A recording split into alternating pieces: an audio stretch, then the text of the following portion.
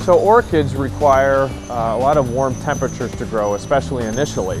And so when temperatures are required, especially in the Midwest where we're growing these just at ice orchids, that involves a lot of cost. So we were formerly users of quite a bit of natural gas to keep these orchids warm. Just recently we switched over to a completely environmentally sustainable method of heating our greenhouses, and that is with wood chips.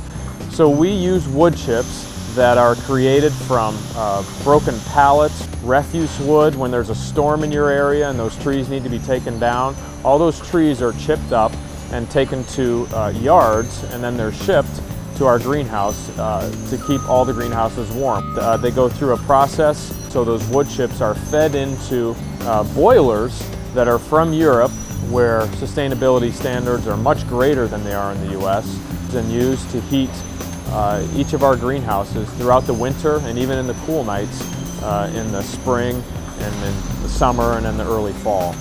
So the whole process where the wood is burned in the boilers, actually every piece of the puzzle is used in the sustainability process. And in fact, all the way to the ash that is produced from burning this wood is reused by local farmers to spread over their crops. So in addition to the wood boiler, that's actually just one of the sustainable initiatives that we've taken serious here at Green Circle. We actually have about 7 retention ponds all the way around the facility. Now, every time it rains, the greenhouse, all 100 acres of greenhouse, acts as a collection point for that rainwater.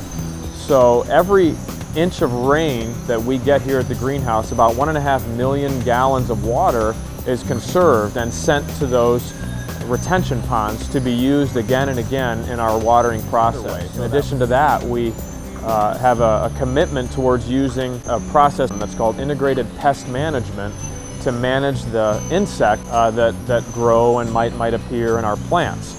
And integrated pest management, very simply, is using bugs to kill other bugs. And so we spread the eggs of certain bugs that are predatory bugs, and they take care of the pests, and when their food source is finished, they die also. So again, it's a very clean, very insecticide-free way of caring for our plants and making sure that our customers get plants that are free of bugs and lush and ready to flourish in their garden.